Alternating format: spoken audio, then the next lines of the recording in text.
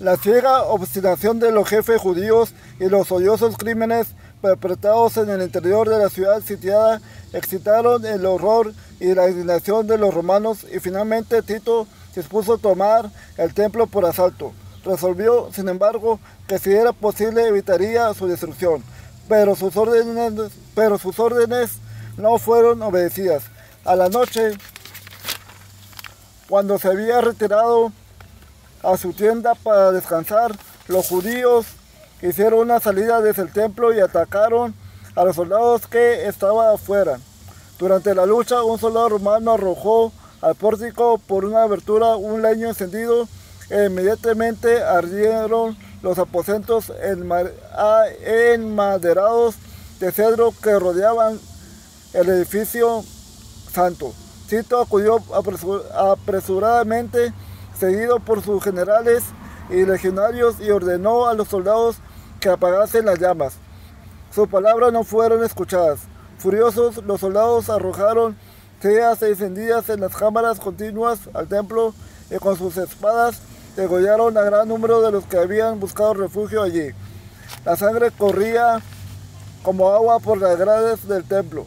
Miles y miles de judíos perecieron.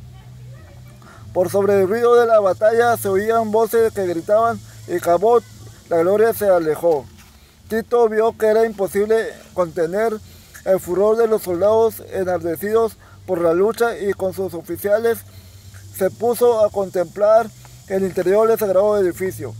Su esplendor los dejó maravillados, y como él notase que el fuego no había llegado aún al lugar santo, hizo un postrer esfuerzo para salvarlo, saliendo precipitadamente y exhortando con energía a los soldados para que se empeñase en contener la propagación del incendio.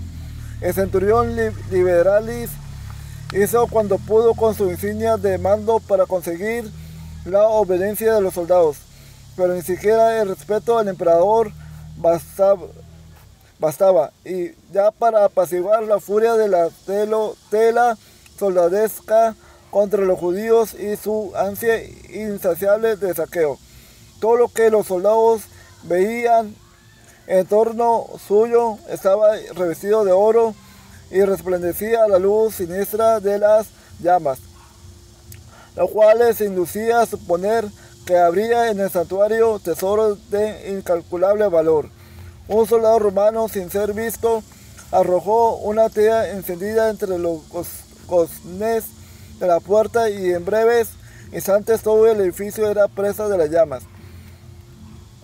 Los oficiales se vieron obligados a retroceder ante el fuego y el humo que los cegaba, y el noble edificio quedó entregado a su fatal destino.